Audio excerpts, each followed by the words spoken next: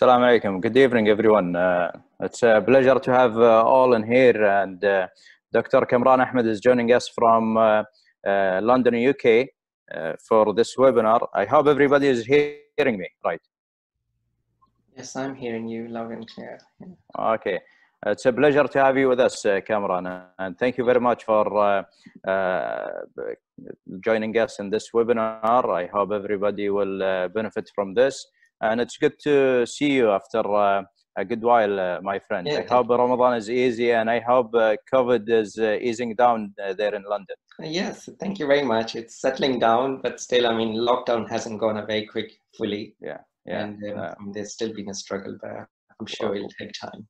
We're in a complete lockdown here in Kuwait as well for another 2 weeks probably, or maybe less. Well, hopefully everything will settle down in a near future, inshallah. Dr. Ahmed Al-Kandari, our big brother and senior consultant from Kuwait, he joined us. He's going to be the moderator of this session. I will, I think, Dr. Al-Kandari, I'm not sure if your microphone is on. I will try to.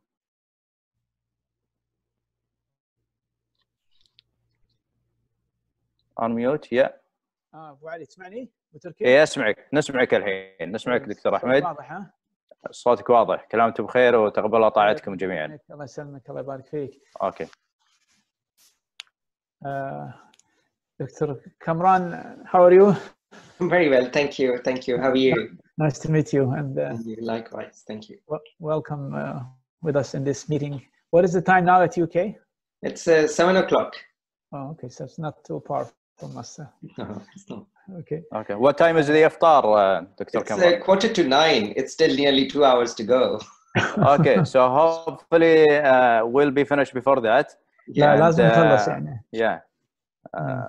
We would love to invite you for iftar in Kuwait at maybe in the future years, inshallah, without Corona at that time. Okay. Yeah, that's a problem. So, Dr. Al-Kandari is our moderator. I think you should guide us from now on. The schedule is Dr. Kamran will start. Okay. I'm not sure if you want to start now or you want to wait a couple of minutes more. It's up to you. Is Dr. Ahmed Al-Anizi around? Dr. Ahmed, I don't see him on the participants, but I'm sure he's going to join us now. I will contact him by phone as well to make sure he's in. So the schedule, Dr. Kamran, then myself, then Dr. Al-Anizi. Our talks will be like 15 to 20 minutes. And then I believe you have some cases to share, Dr. Al-Kandari, as well. Yes. And the discussion is upon your judgment, to whatever you want to, however you want to run this webinar, it's your call. Sure. Thank you very much for everyone who's joining us. What about the rest of the people? Can we see them there, or? So you can, in your browser, you can press on one of the no, there is like in the top right corner, there's a square, and there's like little squares beside each other. If you press the little squares, you can see everyone. I see. Or most of the people. So for the participants, if they want to share with us their video, their picture, they're more than welcome. Unfortunately, because of security reasons and because we don't want any misuse of this, we will have to stop the chatting, and we'll stop the audio as well for everyone. Whoever has a question, please forward this to Dr. Ahmed Al-Kandari and our moderator, and he will arrange the questions accordingly. So how many people we have now joining us? Can you tell? So we have so far 33 people joining us. 33 people. I think let's start, and inshallah Dr. Ahmed Al-Anizi will join us. Bismillah ar-Rahman ar-Rahim. Alhamdulillah, sallallahu. I'd like to thank the Kuwait Urological Association for giving us this opportunity to meet and share important topic with all of you as colleagues, and special thanks to my colleague Dr. Hussein Al-Anizi for his excellent effort to put this webinar. And also we'd like to thank Dr. Mustafa Al-Mahmid for arranging all these things, and also all the participants. My name is Ahmad Al-Kandari. I'm a urologist and associate professor at Kuwait University. It's my pleasure and honor to have with us a distinguished urologist from UK. We have Dr. Kamran Ahmed. He's an associate professor of urology at King's College London, and he's a consultant urologist at King's College Hospital London. Mr. Kamran will talk to us about the medical management of BPH. So our topic tonight is about updates in the management of benign prostatic hyperplasia. Dr. Kamran, the talk is yours, so please you can start. Thank you. I will put it in this full screen, and let me share the screens with me.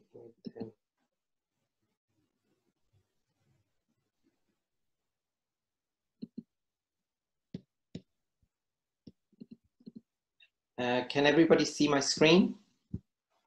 No, we cannot see. How do we do that? Let's make the screen to be seen by the attendant. So, Dr. Kamran, you go to share screen, and then you press, it will show you different screens that you opened. You choose the PowerPoint, and then you press share. And at that time, we will see your screen at that time. Okay. And then it's coming up. Can you see it now? No, unfortunately, not yet.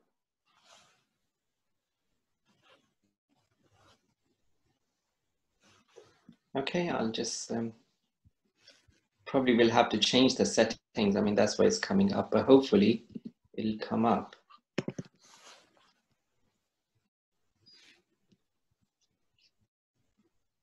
Okay.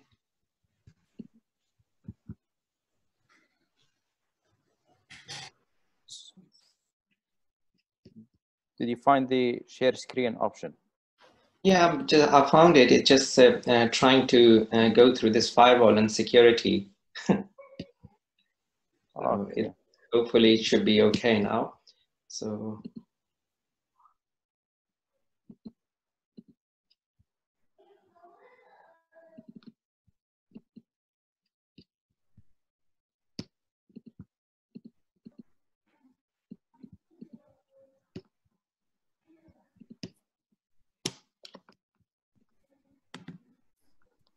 There's a firewall coming up, so that's the main issue.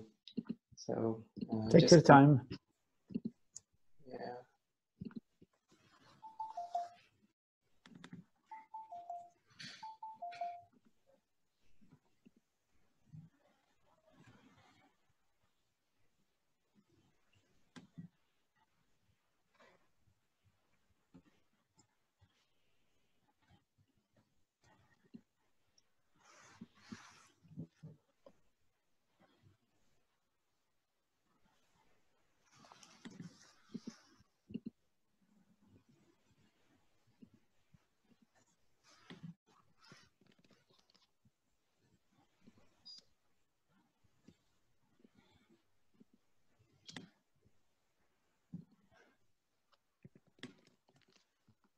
Yeah. Can you see it now, or is still not there?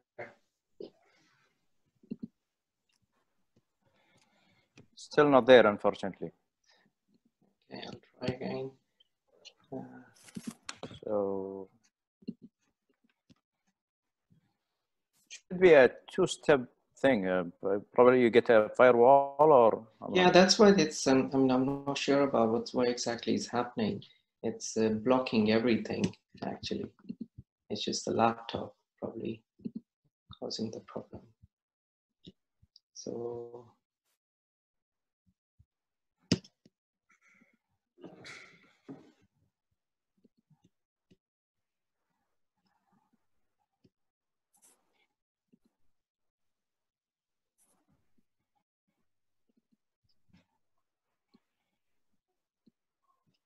How is the situation while you're searching in UK?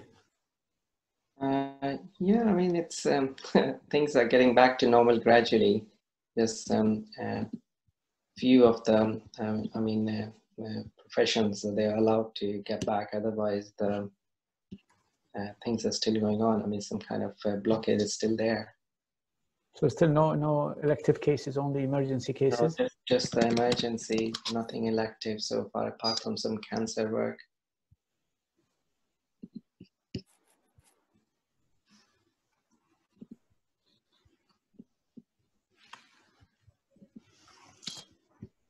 So I'm struggling here, I must say that. It's just not sure if I can use something else to do that. It's just not working with my screen. You can just speak while you're talking. I mean, it's all internet-based.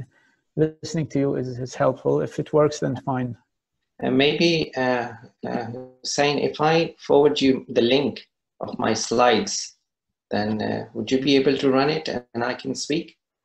I'm not sure about that. Do you want me to start first and then you yeah, follow? I think that would be better. I can try in the meantime then, yeah. What do you think, Dr. Al-Kandari?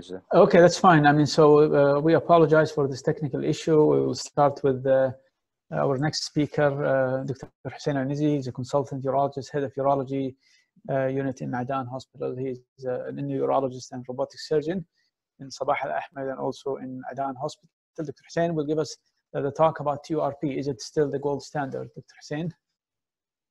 Yeah. And so just show us how it works, because I hope it will work with me. So should be a two-step thing. Do you see my screen? Yes. Yes. Good evening, everybody. Who's this? Can you hear me? Ahmed Al-Nizi? Assalamu alaikum. Good evening. Yeah, good evening. We can hear you. So I will start my presentation if you allow me, Dr. Al-Kandari. Yes, you can start. Dr. Hussein Al-Nizi will start because of the technical issue. We'll have Dr. Hussein start.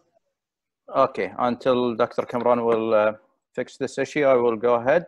So good evening, everyone. I will talk about a somewhat controversial subject, TRP. I know Dr. Ahmed Al-Kandari, our moderator, is a Hollywood fan, and he might argue with me a little bit about this, but I think still TRP is a gold standard. So if we look at the definition by language, what is the gold standard defined as?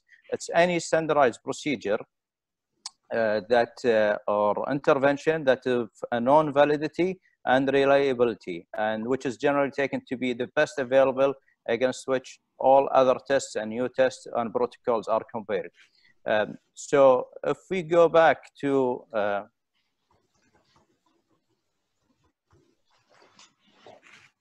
go back to history, and we see how TRP came up all the way to become the gold standard. This will take us to the early 19th century, when Sir James Guthrie, a British military surgeon, came up with the idea of incising the bladder neck and small prostates instead of doing perineal prostatectomies by using blindly passed metal sound with a concealed knife, and that was in 1834. However, he did not do many cases at that time. Seviali and Mercier took this notion further, and Mercier claimed to have done 300 successful procedures using the concealed knife procedure. This was taken further and instruments improved with time. So in 1887, Bottini came up with his instrument to heat the prostate. So actually to burn a channel through small prostate. And he claimed to have done 57 cases with 2 deaths and 12 failures. So that was not a very successful procedure.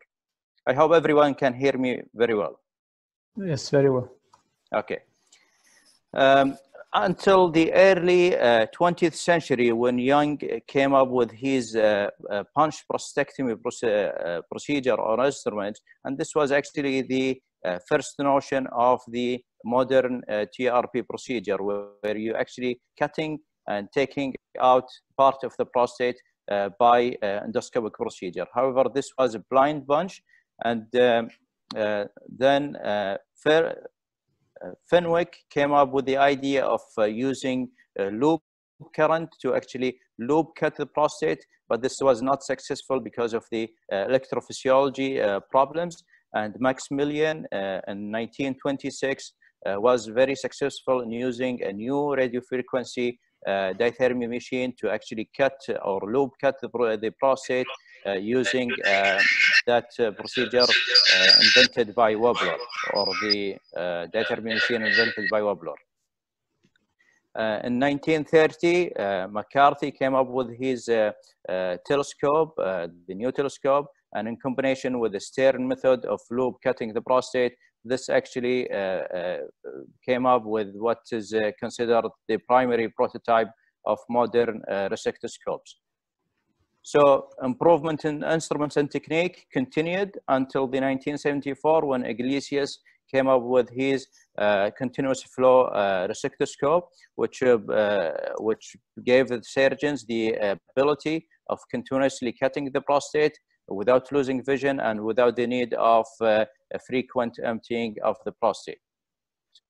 What else? In the 1980s and the early 1990s, people were more trained of doing TRPs, and they were able to take larger prostates by doing conventional TRP. So I think that's the period when TRP was announced as the gold standard. And this was very well supported by the landmark study done by Mibos et al., which was a multi-center study that included nearly 4,000 patients. That was published in 1989 in the Journal of Urology, and they showed clearly that the mortality of TRP was low at 0.2%, and the morbidity was actually low as well. So the number of TRPs for treating PBH increased steeply after that until the late 1990s, when there was very well improved medications specific for TRP or for PBH management were invented, and this medical therapy actually impacted the number of TRPs and the indications of doing TRP. So now people are shifting from doing TRP to everyone. Instead, they're doing TRP for patients who are failing medical therapy. So if we look now, what is the situation after this all? And if we look at the trends of PBH management in the world, we take some studies from the States. And if you look at this study, which was published in the Journal of Urology in 2015, that looked at the trends of utilization of laser prostatectomy and ambulatory surgical procedures for treatment of PBH from the year 2000 until 2011. They used the New York statewide planning and research system, and we can find from the graph that TRP was still in 2011 the most commonly performed procedure for treatment of PBH. If we look at the study closely, we find that there was a problem that Medicaid patients were less likely to get laser treatment than private insurance patients, which means there was a bias in offering treatment options. Also, we find that, or the authors concluded that TRP and lasers had similar complication rate, except for electrolyte disorders, which is a known inherent problem with monopolar TRP due to using glycine instead of saline. Another study that looked at the trends from 2011 until 2015, and this study was recently published in the Journal of Urology. It looked at the patients from the American College of Surgeons National Surgical Quality Improvement Program, and we can find that still in 2015, nearly 60% of patients were offered TRP or conventional TRP to treat their PBH. So TRP until 2015 was the most commonly done procedure in the States. What is the situation in Canada? I think it's the same because if we look at this survey, which included 12 training centers and 89 residents responded to the survey, we find that in regards to the centers, 100% of the centers had sets and instruments available for monopolar TRP. However, for the other procedures, we find that not even half of the centers had any of the other instruments for bipolar TRP, green laser TRP, or for HOLIB or other procedures. What about the exposures by resident? We can see clearly from this graph that most of the residents actually were very well exposed to doing monopolar TRP by assisting, performing, or seeing. However, for the other procedures, the situation was very different and it wasn't promising.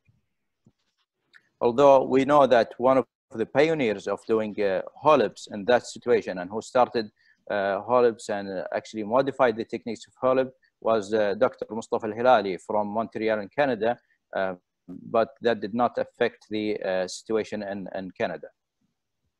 So what about in Kuwait? I think we have, I'm not sure about the number, but we have nearly 100 qualified urologists in Kuwait. How many are doing routine TRPs? I'm not sure. I know Dr. Al-Kandari is doing routine TRPs, but I'm not sure about anyone who's doing routinely TRP. I know that some other doctors are planning or are actually training on doing HOLIBs. And this is a trend now, as we notice in social media and by talking to our friends, that many people are actually trying to move to doing HOLIBs, but still TRP is the mostly commonly done procedure. What about outcome comparison of PBH surgical intervention? If we look at this meta-analysis or very famous meta-analysis that was published in 2010 in European Urology, that included 27 studies from 1997 until 2009, and there was 23 randomized control trial in those in that meta-analysis to assess the functional outcomes of cone PBH treatment and comparing them to TRP. We can see here from this diagram that the most wide or most commonly done procedure was actually monopolar TRP, and the second most commonly done procedure was bipolar TRP. So we can see the vast difference between the TRP and the other procedure. And if we look at the functional outcomes, we find that in IPSS score, quality of life, QMAX and PVR, they were all comparable between all the procedures, between lasers and between conventional TRP. Some of them were actually in favor of TRP more than other procedures or lasers. If we look at those tables, I'm not asking you to read all of this, but this will show us the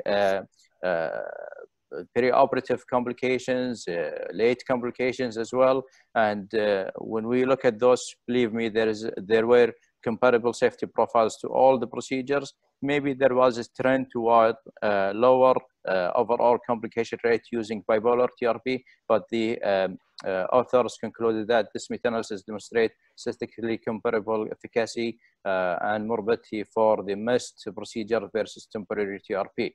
So there was no difference.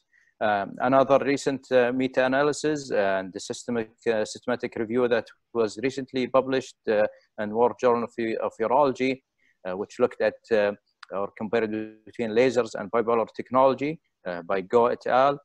This included 27 patients, and this was included studies up to the year 2018.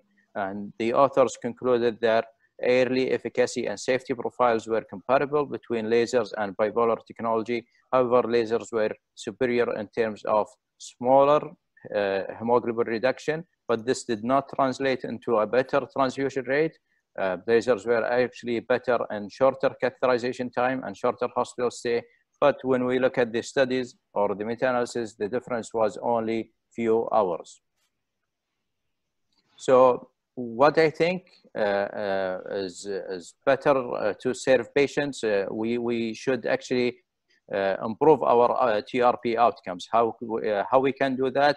Probably by using bipolar technology instead of the monopolar technology, because we know that it is the same technique with the same efficiency and outcomes. However, there is a proved reduced morbidity by using the bipolar technology because we're not using glycine, so there is no TR syndrome at all. There is a proved less blood transfusion, less clot retention, and less urethral stricture in the cases of bipolar when compared with monopolar TRP. Another technique to improve TRP outcomes, I know that now in the era of new technologies for PBH treatment, everybody is talking about retrograde ejaculation. So how can we serve our patients better with TRP? Probably by doing ejaculation preserving techniques. This has been published since 2014 by Lucy et al. In the Journal of Urology, and there's a more recent study by Gill et al. They proved that this technique might actually be successful in nearly 90% of antegrade of patients accomplishing antegrade ejaculation. Also in those procedures, they proved that by preserving antegrade ejaculation, they actually improved voiding parameters significantly. Finally, when we look at new technologies, I know Dr. Ahmed Al-Anizi will talk about new technologies, and they do have a role in PBH treatment. However, all recent studies, when we look at them, they actually compare their new technologies to TRP, which is the gold standard. And this is our argument today, that TRP is still the gold standard. So all new studies are actually comparing new technologies to the gold standard, which is TRP.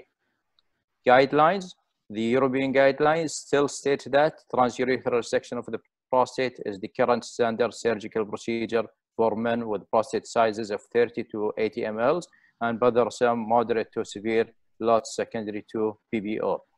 What about the American guidelines? They clearly state that TRP remains historical standard by which all other subsequent surgical approaches and treatments for PBH are compared and serves as the reference group for the other techniques in this guideline.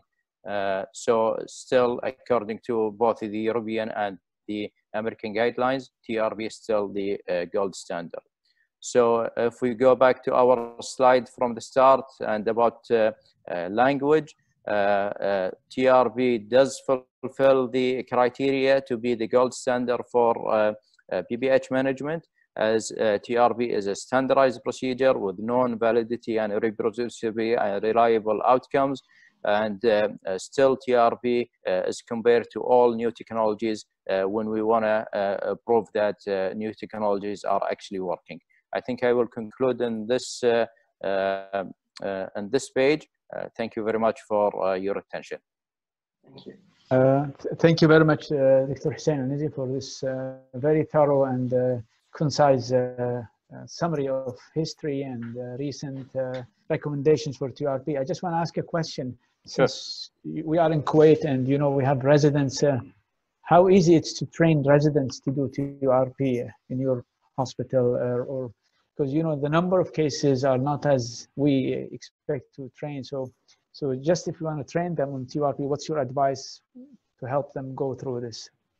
So as you said, the problem is the number of TRPs performed nowadays. Because of the effective medical treatment, this actually has delayed the management, the surgical management of PBH patients. So now we're seeing more of older patients requiring TRPs. Instead of having their TRPs in the 70s, they're requiring their TRPs in the 80s and 90s even. So that will affect to some extent the perioperative morbidity to the patient. The number and the quality of patients might have an effect on training, but however, I think if you start training the residents from R3 or R4 and their like early senior resident years, they will actually be able to do TRPs. And you have to have a system in training them. So actually, if you start by those years by giving them few cuts and by showing them how to go systematically and doing TRPs, I think by the end of R5 they will be very well trained in doing their TRPs. I think that's the way. being involved in every TRP patient or every TRP procedure is also a goal, because as we said, the number of patients is not that huge these days, and that's something that we cannot do anything about. Yeah, it's very interesting. Thank you so much, Dr. Hussein. Is you. Dr. Kamran ready, or should we go to the... I have changed the laptop to Windows, and let's see whether this works. Is it working now? Yeah, I've changed my laptop now, so let's see if it works. So if you just would like to طبعا نرحب بالدكتور احمد العنزي. ابو محمد مساك الله بالخير. الله بالنور والايمان. شلونك؟ شو اخبارك؟ الله يحفظك. بارك عليك الشهر وفرصه اللي شفناك يعني. هذا من فوائد النشاط هذا ان ابو علي ابو تركي خلانا نشوفك يعني. حبيب قلبي يا ابو حمد، حبيب قلبي. الله يخليك. Okay, so now it's our pleasure to have with us Dr. Kamran Ahmed. He's a consultant urologist from King's College Hospital in London.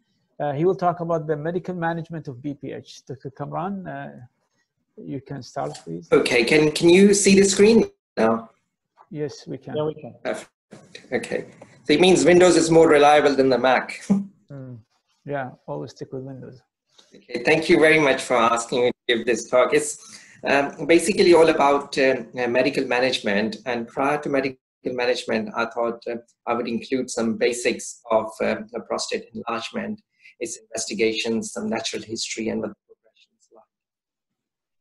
So I haven't got any conflict of interest. So first starting with the basics of prostate, like zonal anatomy, what part of the prostate is involved. I've got a few definitions to share as well.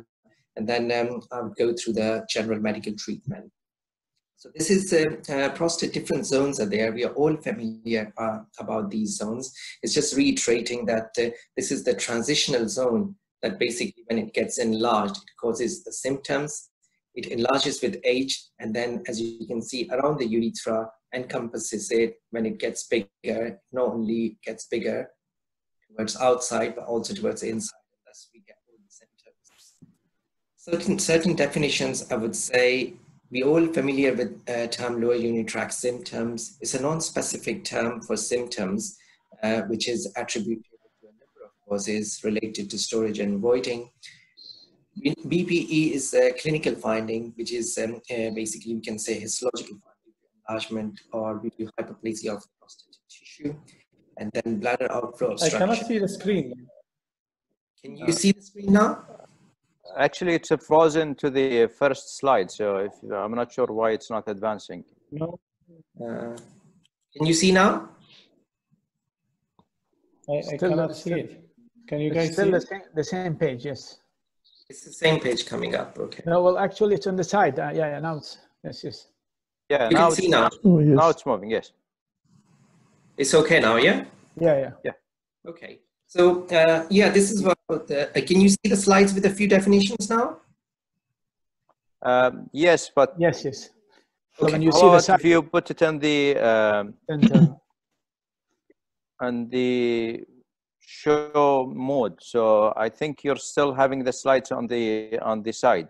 So show mode is not coming up. Okay, that okay. Makes sense. Okay. It's okay as long as you can proceed. It's okay. Yeah, sure. If it's not coming up, so continue. I'll go through here, then that's no problem. So, so that's this is what I was mentioning about LUTS, BPE, and bladder outflow obstruction. Then, as you can see, LUTS can be because of any of these reasons. I've taken this figure from EAU guidelines book. So, what we are talking about here is benign prostatic obstruction related to BPE.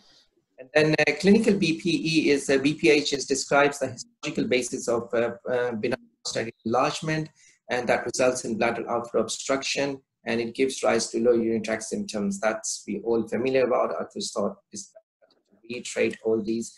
Health is a consensus statement that was described in late 90s. As you can see here, when enlargement of prostate takes place, low urinary tract symptoms, they occur, bladder outflow obstruction.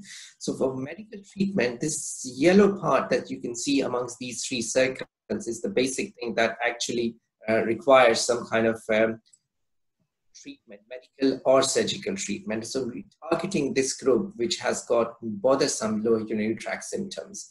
The other group that lie within these circles outside, they can mostly be managed with wait and see or conservative measurement options. Different risk factors are there. With age, the risk increases, and androgens, and I mean, whenever they increase in amount, the risk is there. It results in growth of the prostate. Certain systemic conditions like obesity, diabetes, dyslipidemia can increase the risk of low urinary tract symptoms because they cause systemic effect. They alter the metabolism, so that's why sometimes the prostate gets bigger earlier or the associated features take place. Symptoms of BPH could be voiding related or storage related. Voiding is when it's an active process, and most of it is in the storage phase.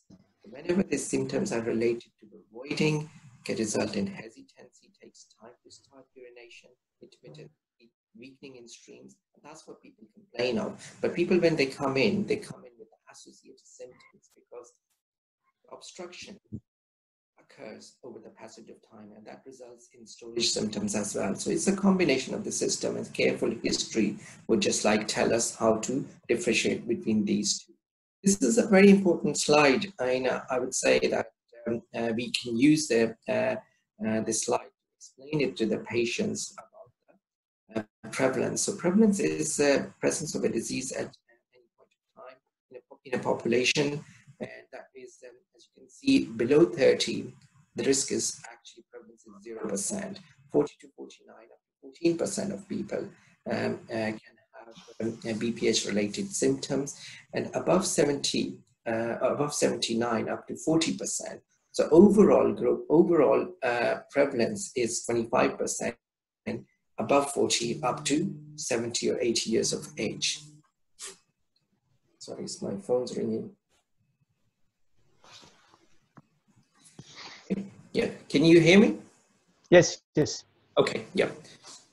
And then coming to the natural history of the prostate, there are a few landmark studies which has been described in the literature, and most of the studies have actually been initiated and completed within 1990s, but some of them have extended up to early 2004 or 5, and this is the results we are all relying on. That's how we describe the natural history of BPH. The main studies were Olmsted County study, a Canadian study, and then MTOP study.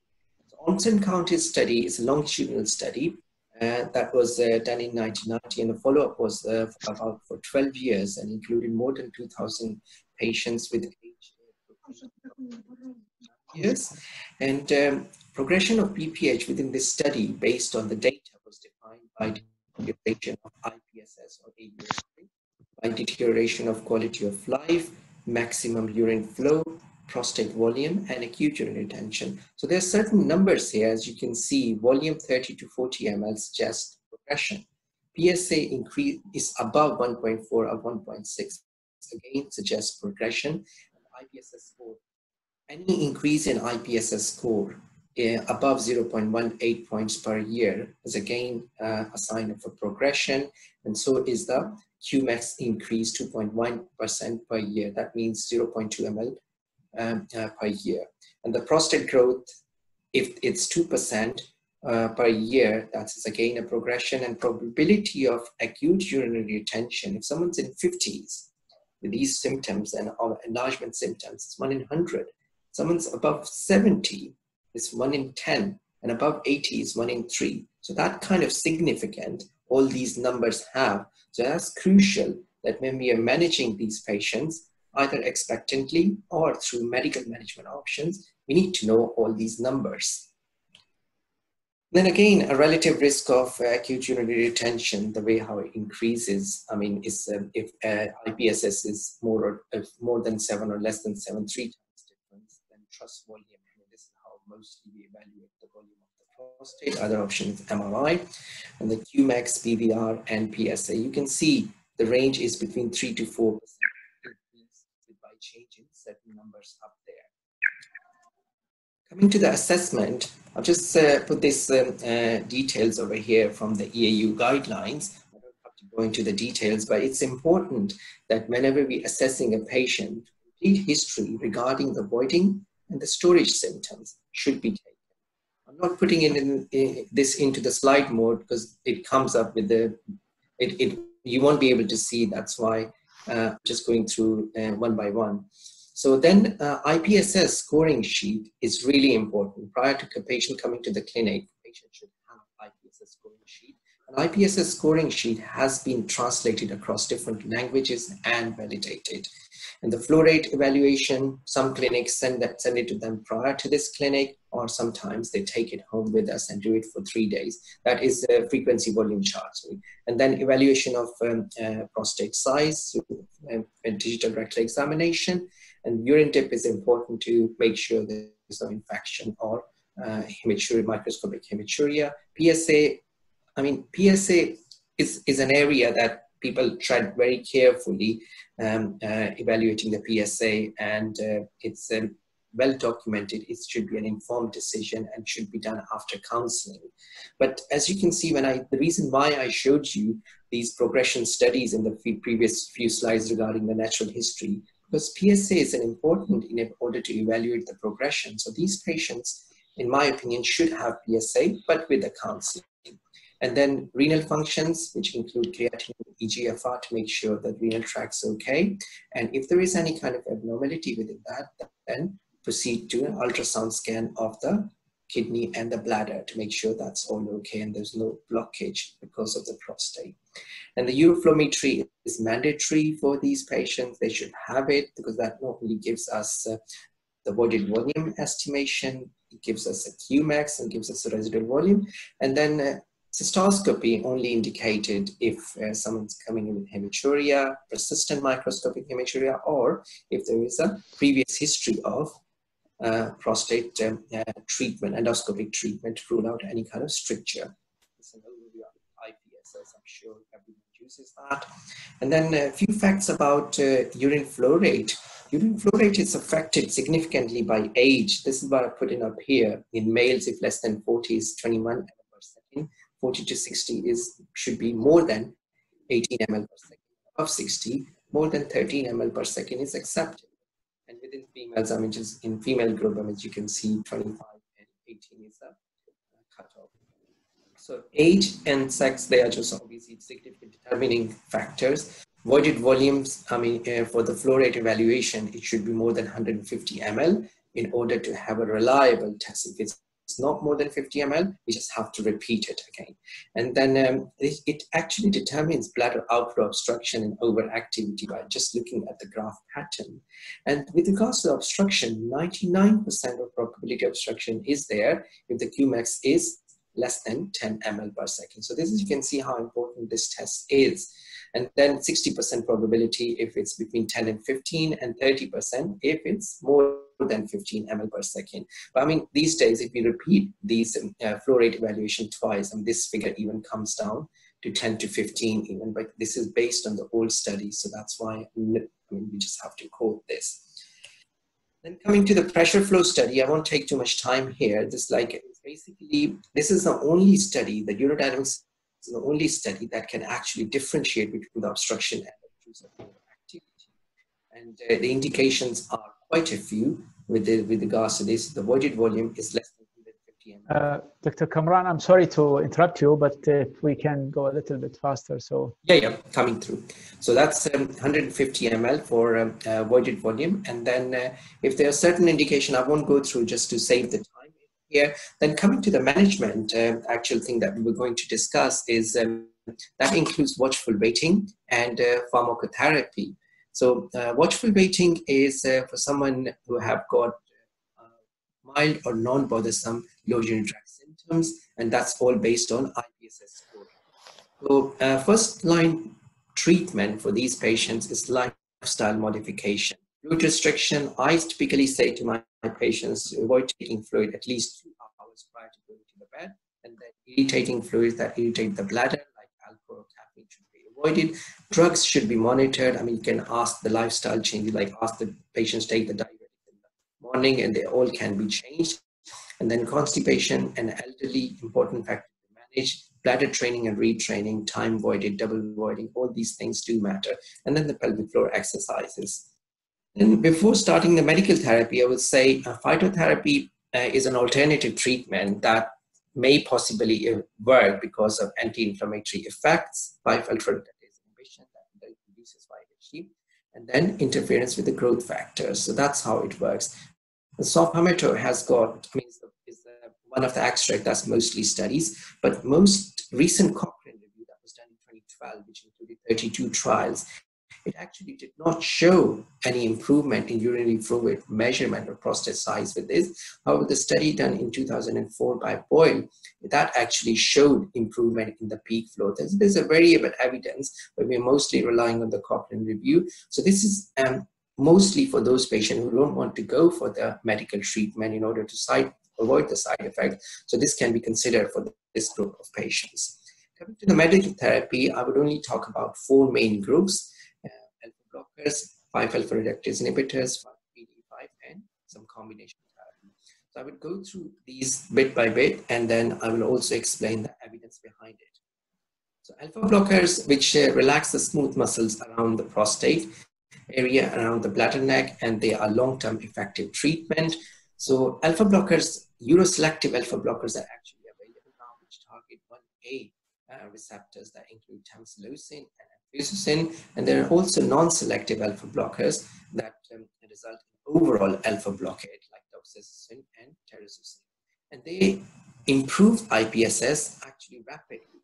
Within few days, patients will tell you that there's a difference or no difference. The adverse events of these two groups, that is 1A and 1-alpha blockade, differs because terazosin and doxazosin can have, because of the effect and duration, because it causes most dizziness and fatigue and asthenia.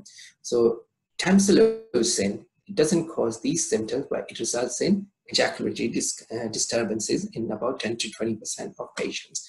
But these 2 points are important to remember, that none of the alpha blockers, they change the prostate volume or PSA, and none of the alpha blockers change the natural history or progression of the prostate diseases. So that things are important. They are there for long term to improve the symptoms.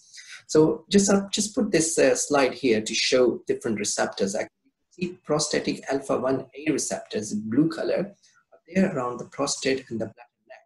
That's where the tamsulosin has got the effect. Where the red ones appear around here, that's where a whole of the alpha blockade takes place. So that's why when the whole of the alpha blockade takes place, you will get more side effects. So that's why we should keep this in mind when treating these patients. This graph shows that when alfuzosin or tamsulosin started in patients with IPSS around this range 9 to 11, it drops immediately. Tamsulosin affects rapidly than the alfuzosin in the beginning, but the long term, after 12 weeks, the effect or improvement in the symptoms is mostly the same. So the side effects mainly that we talk about to the patients, specifically tamsulosin and alpha-1 receptor, nasal congestion, drop in the blood pressure that's orthostatic, some degree of dizziness or tiredness when they started, so that's why we ask them to take it in the evening mostly, and then ejaculatory problems and retrograde ejaculation is being reported with these drugs as well. And then next one is intraoperative floppy iris syndrome, which is not very common, but it can occur with tamsulosin. And people, so the careful history is important, especially people with complicated cataract surgery. This one should be. I think this one should be, we should be careful in giving this. So then coming to 5-alpha reductase inhibitors, so that they actually reduce the dihydrotestosterone that reduces the growth of the prostate. And then coming to 5-alpha reductase inhibitors details, so they overall shrink the prostate size and they limit the clinical progression of the prostate. So that's why, you can see the natural history of the prostate is changed over here. And then minimal effect for these medications up to 3 to 6 months, as compared to the tamsulosin effect. You can see alpha reductase inhibitors can take up to 3 months to show some effect in improvement in the symptoms. So they don't act that rapidly.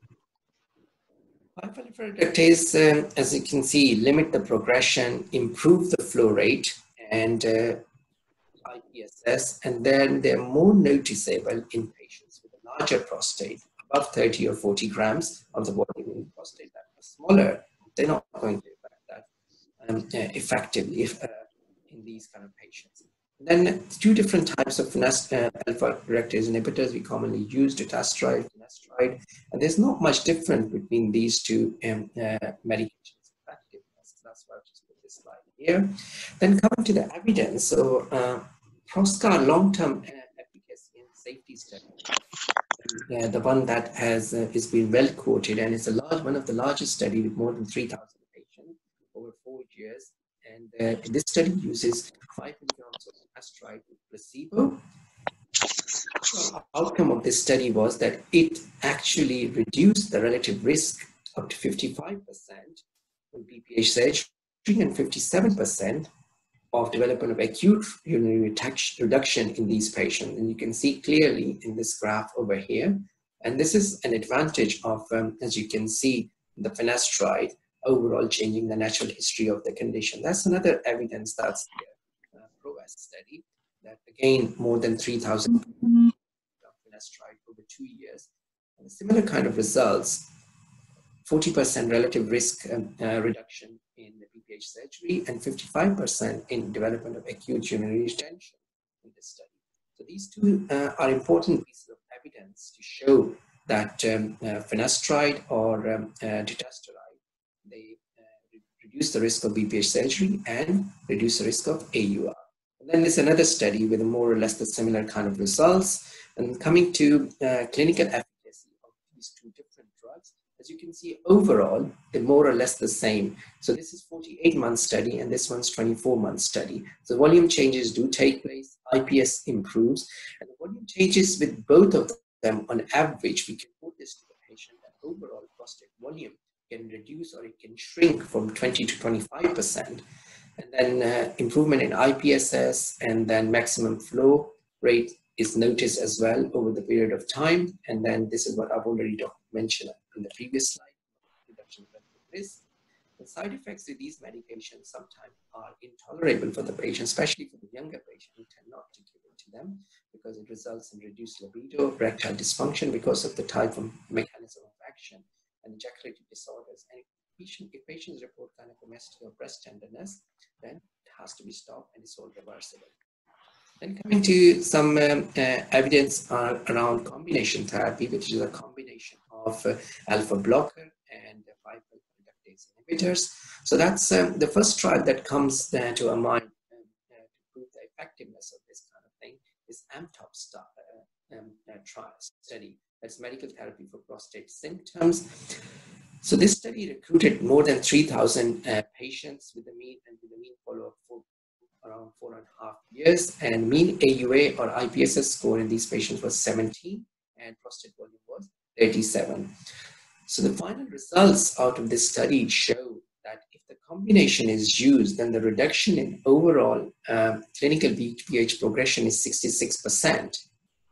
If we use the drugs individually, either alpha blocker or 5-alpha reductase inhibitor, the range is between 34 to 39%.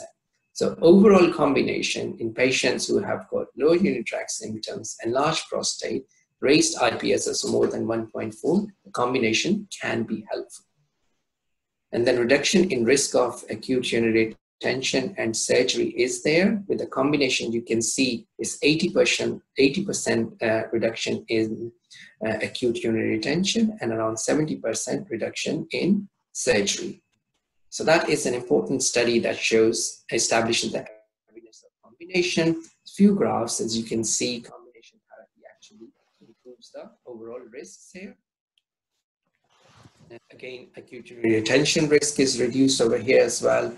And then combination reduces the risk of BPH, need for BPH surgery as well.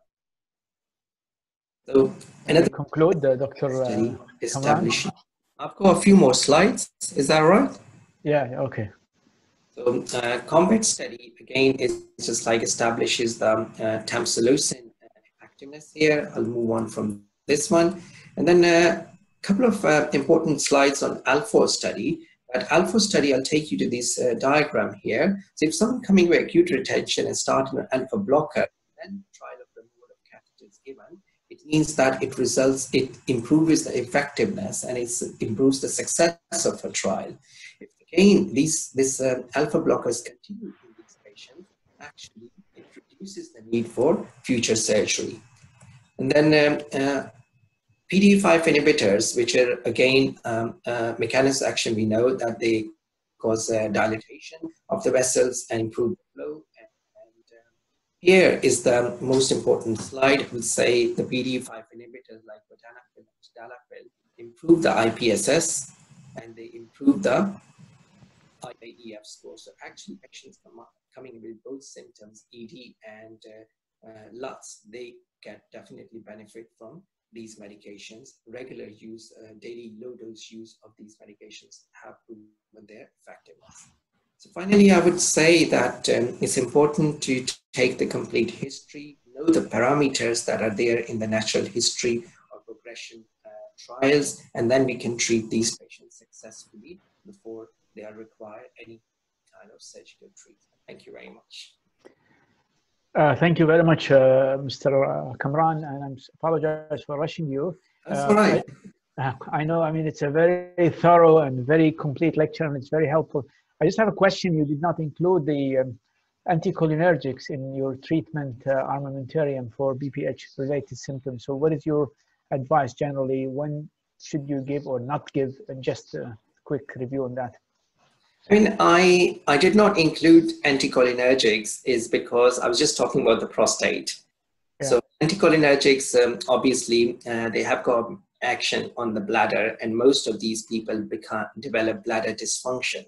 So if the trials of tamsulosin and dutasteride, they're not working, the anticholinergics can be added. There are certain combination of these drugs that are there. Specifically anticholinergics, I would like to add them if someone has got a urodynamics evaluation and they have got equivocal results. So I mean, that's another way of adding them, but they have got important role in managing the bladder dysfunction or overactivity of bladder, which develops as a result of obstruction. Okay, what about the role of anti-diuretic hormone in patients with nocturia and BPH symptoms? I mean, they're bothered with nocturia. I know the problem with hyponatremia, etc. But do you believe they have a role in select patients? I mean, certainly. I mean, that's why, I put in this slide earlier that showing different kind of modalities that can cause lower urinary tract symptoms. I mean, most of these patients, when they come in with the prostate-related problems, we treat them around this kind of provisional diagnosis, because most of us, we do not do any kind of objective investigation that is actually the urodynamics unless we give them a trial. So I think that's a step-by-step way. And if there is, after the bladder diary or frequency volume chart, if it's something that's showing this and the prostate is not enlarged and not causing problem, I would straight away move on to treat nocturnal polyuria. Okay, that sounds very interesting. Thank you so much, Dr. Kamran. And we'd like to finish up with Dr. Ahmed Al-Anizi. Dr. Ahmed Al-Anizi is a consultant urologist, robotic surgeon from Mubarak Al-Kabir, and also Sabah Al-Ahmed Center. Hayyak Allah, Abu Muhammad. So your talk will be about minimally invasive surgery for BPH. So give us something minimally invasive. We can't hear you. Did you hear us, Ahmed? Can you hear me? Yes, yes. Okay, I think I was muted, but I'm back. Let me just see if I can share the screen.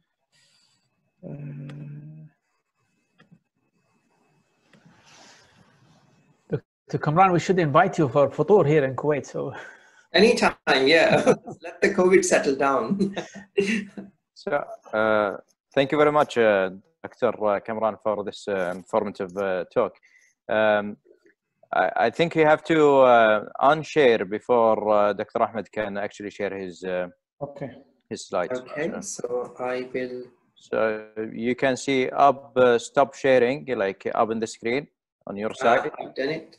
Pause sharing and then stop share. Yeah, I've done it. Stop share. Yeah. So now Dr. Ahmed Al-Anizi will be able to share his slide. Actually. Okay.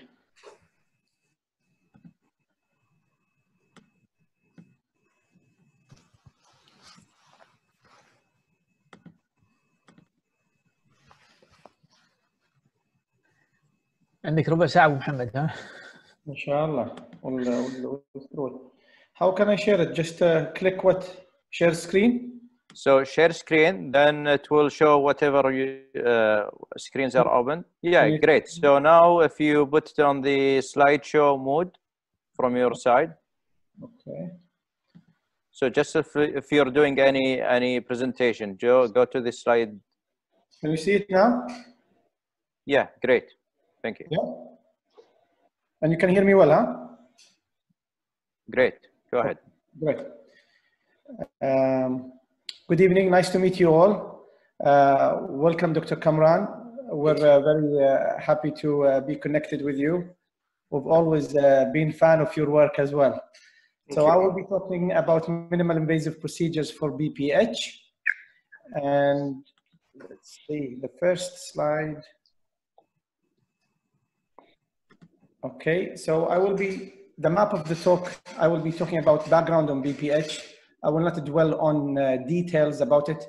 I think both of you did a great job in elaborating over this.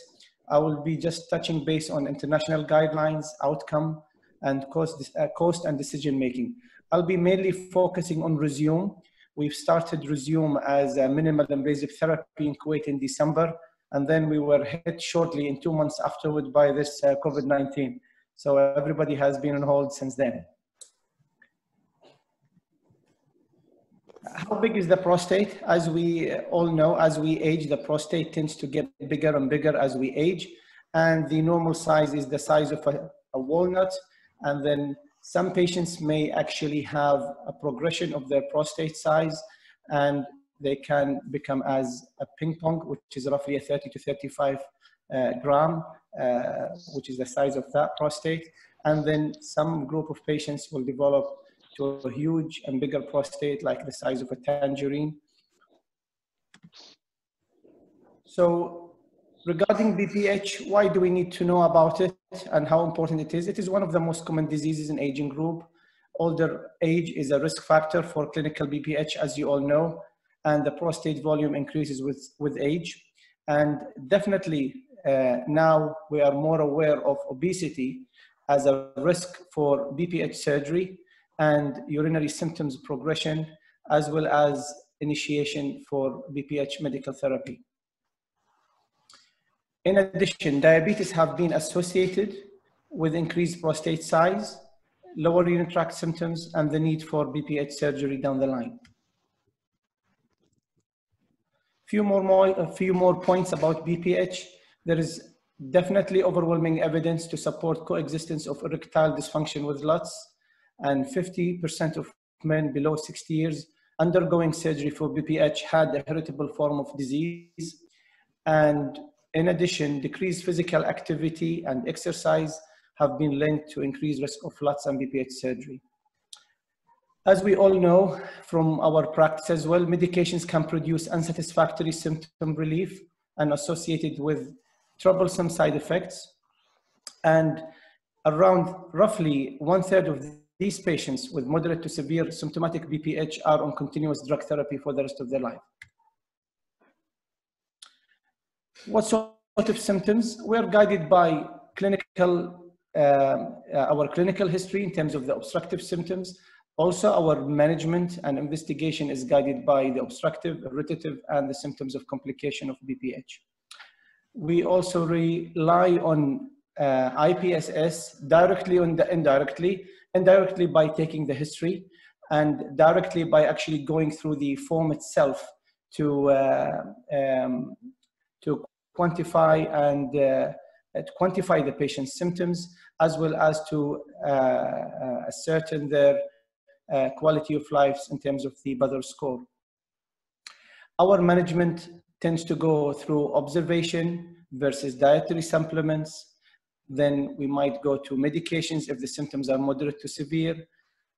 Later on, we would consider definitive surgery, such as TURP, which is the gold standard, holmium laser or green laser, and recently emerging thulium. And now we have more tendencies that we have a subgroup of patients who might benefit from alternative medical therapy to medications, or as a bridge to surgery if needed. And some of these, like TUMT and tuna, have faded away because of their complications and also because of the uptake of these procedures. And more or less, we're left with two minimal invasive surgeries, such as Resume and Euro left. Side effects of medication. Let me just take a second. Side effects of alpha blockers that we tend to use. We all know that it can cause abnormal ejaculation, decreased amount of semen, low blood pressure, dizziness, headache, and blurred vision.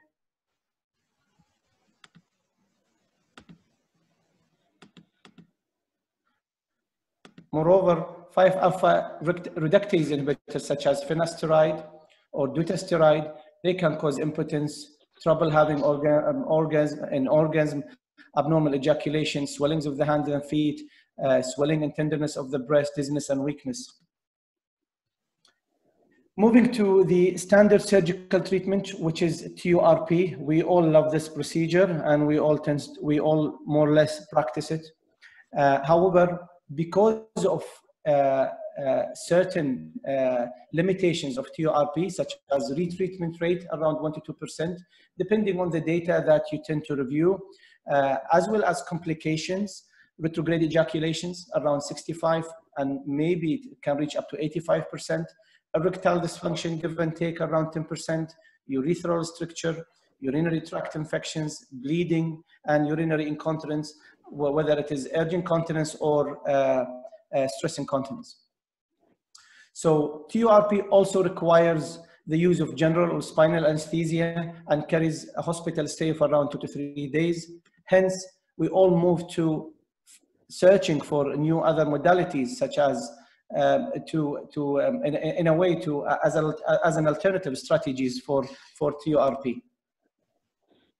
So Resume is one of these minimal invasive procedures. We have, as I outlined earlier, we've introduced this to Kuwait in December. And Resume relies on the use of radiofrequency energy, which produces water vapor stream. And the ultimate aim is to cause tissue necrosis at the transitional zone of the prostate. It has gained FDA approval in 2015, and it has the advantage that it can be used on median lobe. And as you all know, median lobe can be very challenging to us as urologists, because we have a subgroup of patients who have who are refractory to medical therapy because of this median lobe. So in a way, it can be used as an alternative to medical treatment for those subgroup of patients. And this is how the gadget looks like and how the water steam comes out of the end of it. And this is just a quick view how the gadget itself, the Resume arm, how does it look like inside the urethra on the way to the bladder, and you can see the prostatic lobes in between. So how does it work? Just to give a flavor of our audience, it utilizes water vapor, which is delivered through a retractable vapor needle via emitter holes in the transurethral device. Around 9 seconds bursts are used into in the transition zone of the prostate, and we utilize convection as opposed to conduction. And convection is literally when you try to boil water and you get the steam, but instead of using the fire below, we are actually relying on the steam itself to transmit heat. And this thermal therapy, or this form of water vapor, diffuses evenly through the target tissue, and the depth of the needle is around 10 millimeter, and the contact body temperature tissue allows the water vapor to condense within the tissues of the prostate, eventually triggering cell necrosis. In addition, overlapping injection can be utilized and can be applied to the fully targeted area of the hypertrophied part of the prostate. We utilize a saline flush through this gadget that I showed you earlier to cool the urethra, and the majority of patients can be done either with oral sedation only, or one of these patients, one out of 5 of patients may require prostatic blocks, and 10 to 20% require intravenous sedation. So in a way, this is a very nice alternative modality because you can use it as a day case. According to the published literature, greatest improvements tends to be seen 1 month. From my just personal experience, when we did the first 23 cases, I would say probably I would allow up to even 6 weeks before you would actually see the first sign of improvements. The advantage of resume therapy is it has no causes of ejaculatory or sexual dysfunction, although there have been reports that it can actually reduce loss of seminal volume in around 3%. I'll come to that later. And possibly there are some subjective improvement in ejaculatory and sexual function by around 30%. So some patients are actually reporting, despite having an IEF-5 or the SHIM score, which did not show much change of a baseline, but 30% of these patients, they report improvement at a subjective level. And there's certainly significant symptomatic relief of LUTS when you compare it to baseline medication.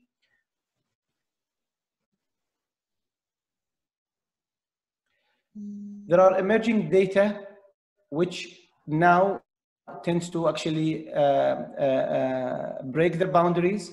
Our level initially upon the recommendation of the FDA and the NICE guidelines and the Canadian guidelines is to use resume for patients with a prostates more than 30 and less than 80 grams. But now there are emerging data from abstracts that have been submitted to international conferences lately that it can be utilized in urinary retention and in patients in home care, and it has been utilized in patients with a prostate around 90 grams and maybe up to 100, but nothing more than that.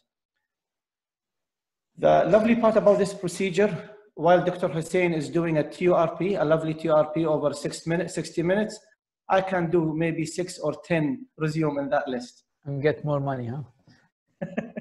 I'm not too sure about that, but that's the beauty of resume. So there's it's worth it. And if they fail, you do TURP with Dr. Hussein again. Yeah. So the lovely part of this, you actually feel a sense of achievement. You're doing more cases. And as I said, you can do a high number of procedures.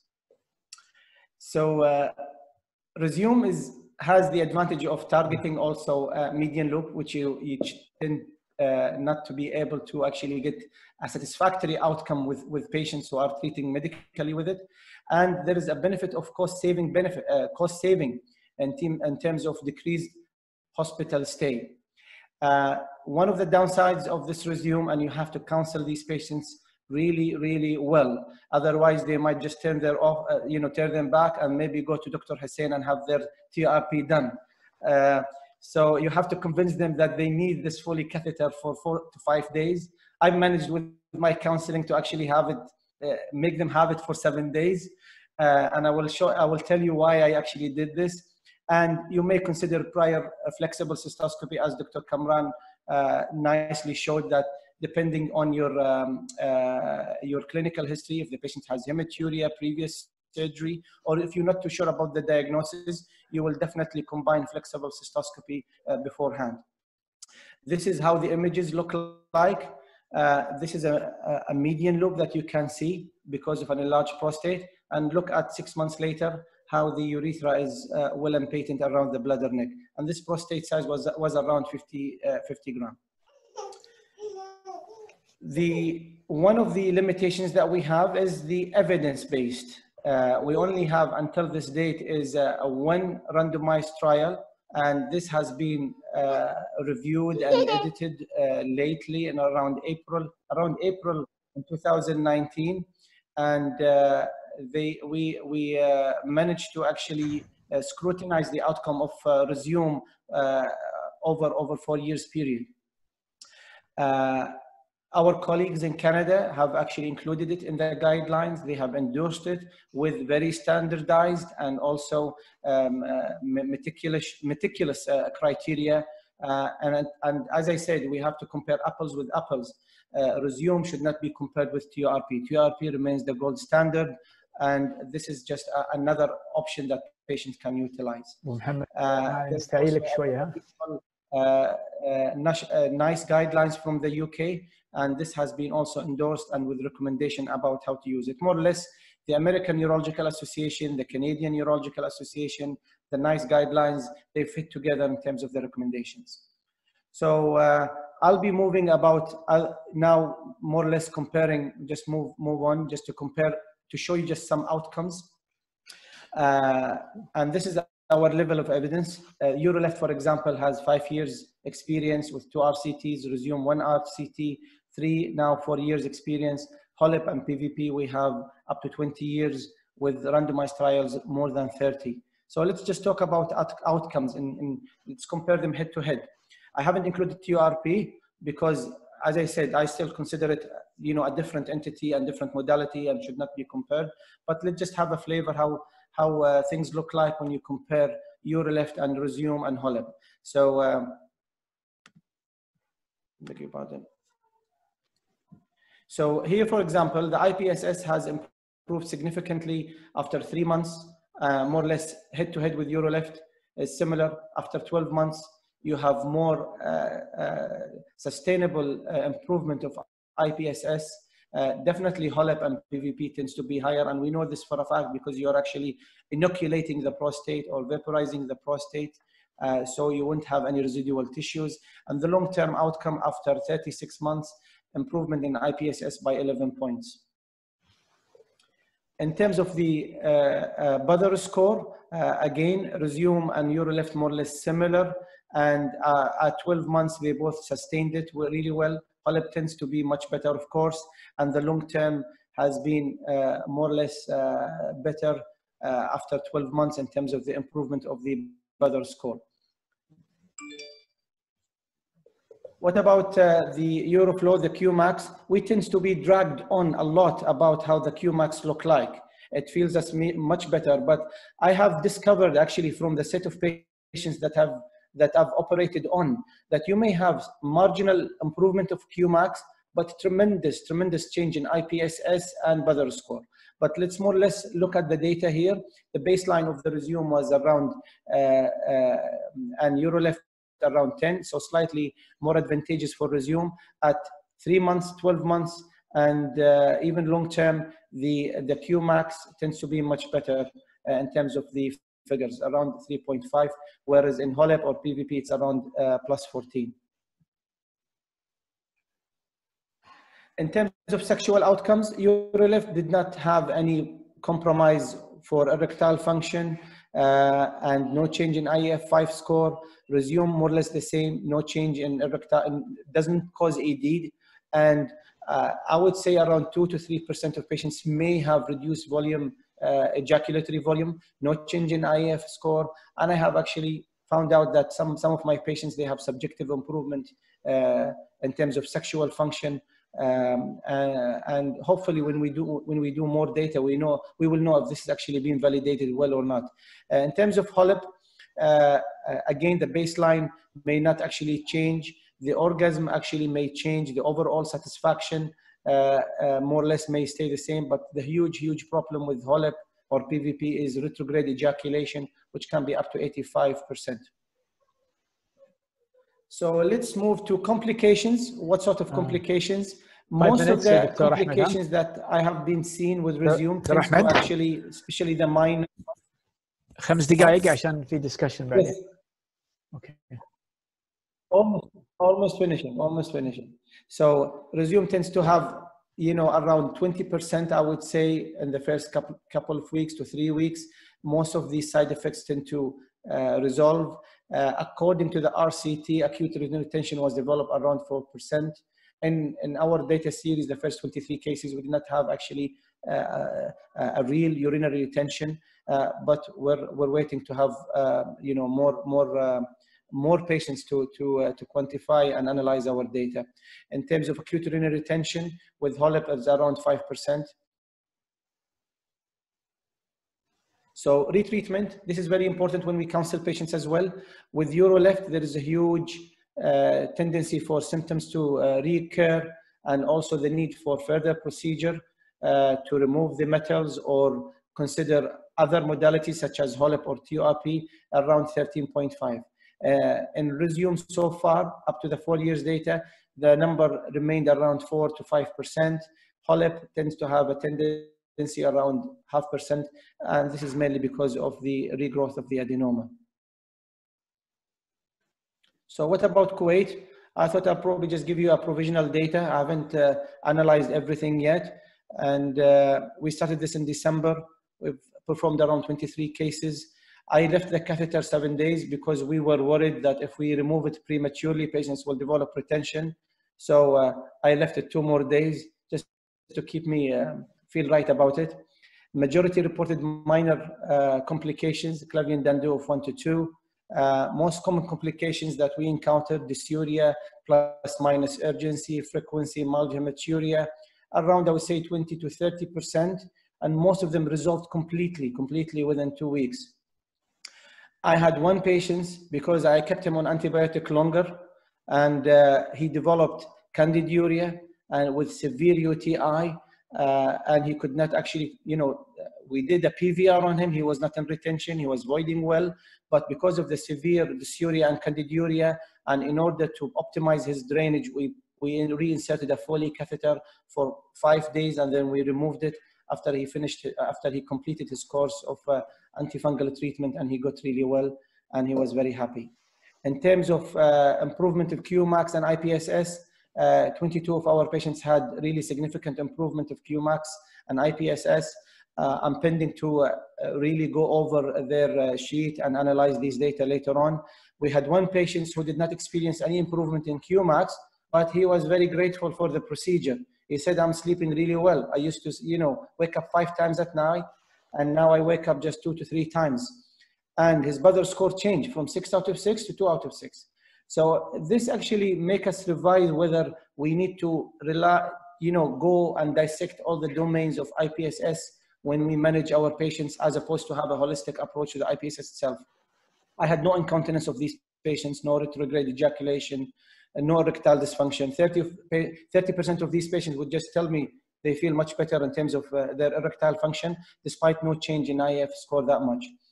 And this is just one simple satisfactory photo. This is one of the patients who had, this is his pre-op before resume, and look at 6 weeks later. This is a huge, change in curve, and he was very happy, and his Qmax is around, I would say, 14.2. And his residual volume was here 70, but this patient had previously, his residual volume was way higher than this in a couple of readings. So in terms of advantages, Uroleft tend to have the catheter for 1 day, more or less, and Resume tends to have it 4 to 5 days. HOLEP, you can remove it within 24 hours or earlier. The learning curve for Uroleft is around 5 cases. For Resume, I would say 5 to 10, and I would agree with this. And HOLEP is around 20 and 50, and maybe more to some urologists. And in terms of anesthesia, you can do both Uroleft and Resume under local or general, and HOLEP, you can do it with general or you can do it only with general anesthesia. So let's go finally just to give you a flavor about cost and decision making. So currently no European data that I've seen. In the States, there is one nice study with simulation modeling about the cost and the retreatment and treatment of complications after having TURP or Resume or even Uroleft. And this is a very nice paper published in the Clinical Economics.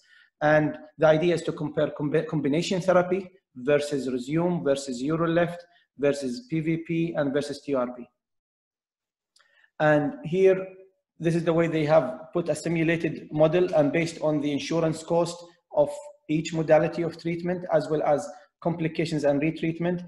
And you can see from the study here, they actually quantified whether the patient had early adverse events, how much the cost was for this, and in terms of follow-up, did the patient develop retention, what sort of modalities of retreatment that he had, and UTIs or incontinence or even ED. Because if patients develop ED, it means that this is extra cost on the patient. And that should be taken into consideration in terms of cost effectiveness. And this is more or less, this is a nice conclusion picture for you guys to see. If you compare, for example, green light with Resume, you will see the blue line more effective and more costly for the green light, because on the long run, you would not actually need retreatment. And when you compare Resume with combination therapy, you will see that for Resume, it is more effective and more costly because these patients will save money on treatment, on a progression of the disease, and getting urinary retention. And when it comes to Urolift and Resume, Urolift had less effective and more costly. So it costs around probably, I would say, 7 to 8 times, and in some countries also 10 times the cost of Resume. And because of the retreatment rate, and Resume actually win here. In terms of green light and TURP and green light more or less the same, but you will see that green light tends to be more costly. You will see more blue here as opposed to the TURP part. And when it comes to Resume and combination therapy, look at this curve. So this is less effective, more costly, more effective, and more costly. So this is more advantageous for Resume. Lastly, for TURP and Resume, I don't know if I will be able to convince my colleague, Dr. Hussein and Dr. Ahmed Al-Kandari. I think Resume will be more effective and more costly on the long run because of the low side effects, low adverse events, low cost even for retreatment, as opposed to TURP with all its potential complications over 2 years. As I outlined earlier, the cost of Urolift is around 3,500 more than the Resume itself, so it's more expensive. And Resume procedure tends to dominates from my point of view. Lastly, I will show you just this slide. Again, let's compare apple with apple, so apples with apples, not apples with oranges. So when we look at the data, we should not compare Resume with TURP. Let's compare Resume with Urolift or other modalities. So we have medical therapy, MIST, minimal invasive therapies, and definitive therapy such as HOLIP and TURP. And this is another slide that larger prostate, we still rely on simple prostatectomy, whether it is robotically or open. We utilize HOLIP and THOLIP. With average prostate, many modalities are applicable. With smaller prostate, less. And finally, this is just my conclusion. We must weigh the efficacy and invasiveness, cost, and the skill. Urolift and Resume, similar efficacy, low complication rate. Resume is more cost effective, less retreatment rate than Urolift when it comes to minimal invasive. And it preserves, both preserve sexual function, and both can be utilized for prostate less than 80. PVP and HOLIP, higher efficacy and lower treatment rate. And lastly, they can be used for any prostate size. Thank you very much. I apologize for Dr. Ahmed Al-Kandari.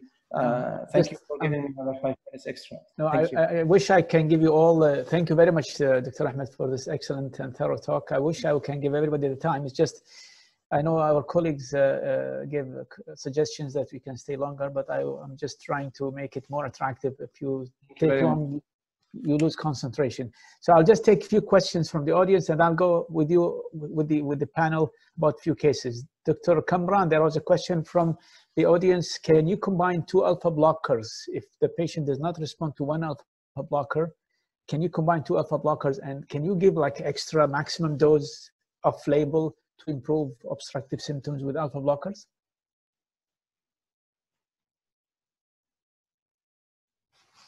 Do you hear me, Dr. Kamran? Your voice? Okay. Did you hear the question? Yeah, I heard the question. Sorry, I just unmuted that. So alpha blockers, depends on which kind of alpha blocker is being considered. I'm not sure in Middle East, I mean in Kuwait, what alpha blocker you prefer. We commonly have this tamsulosin, alfuzosin, and also psilocin or rapiflow, like they have in the States. So these are the 3 common. Sure. So the oxazocin is out of favor. Tirazosin, like they're not available anymore.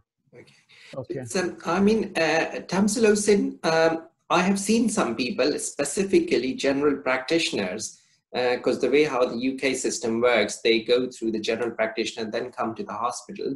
Sometimes they have given patients off-label or just like a dose, that's an additional dose, but it doesn't work. It results in more side effects. Same with non-selective alpha blockers. They will definitely result in increased side effects, and that can affect, that can have cardiovascular effects. So now the answer to this question is, It's not been tried. There's no evidence that I at least know. I mean, I've seen the literature recently as well. So the answer is no. Yeah. Okay. Well, I have anecdotal cases. Patients tried and they said they improved. So I tell them, well, if you have no side effects, just you continue. But you're right. There's no evidence to prove that.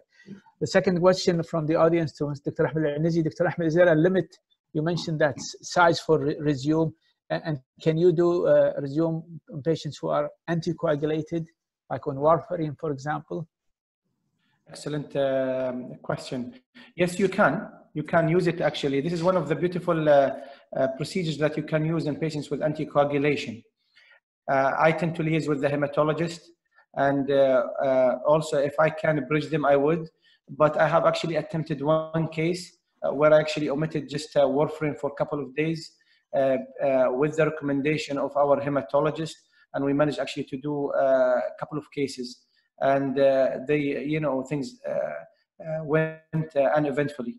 And in terms of the limit of the size of the prostates, I'm sticking by the guidelines because we are still very early on in Kuwait, and I'm very strict in following the guidelines. I've been pushed to even asked to get patients with urinary retention to be done, and some of them are very educational. They went to Google and said, look, and in the States they are doing. Yes. The sound علق. Dr. Ahmed? I think his connection is still very early on. We have to be. Okay. Can you hear me? Yes. Okay. So, are you? Yes. Go ahead. You finished? Did you hear my answers? Yeah, it was interrupted at the end. So your upper limit of size is 80, as you mentioned. Is that right? Correct. We're going up to 80 at the moment, more than 30 and up to 80. And the middle lobe is not like exclusion for resume? No, median lobe is not an exclusion. They tend to do well, actually, these patients. Okay. Because they tend to have, they tend to be very from urolift. Yeah, in urolift, some surgeons, they were resecting their middle lobe and then putting urolift laterally. They said their middle lobe, site is not very reliable. I think I will go to the quick case discussion. Can we change the slide, Dr. Hussein?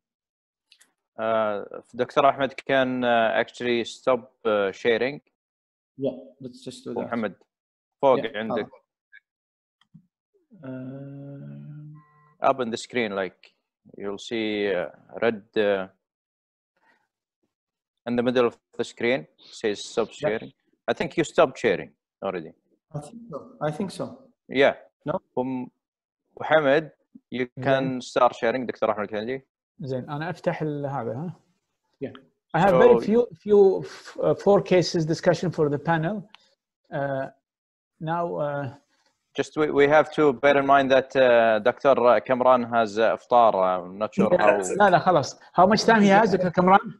That's okay. I mean, we've got about 15 minutes. So that's okay. No. We'll give you the question and then you can have iftar and make dua for us.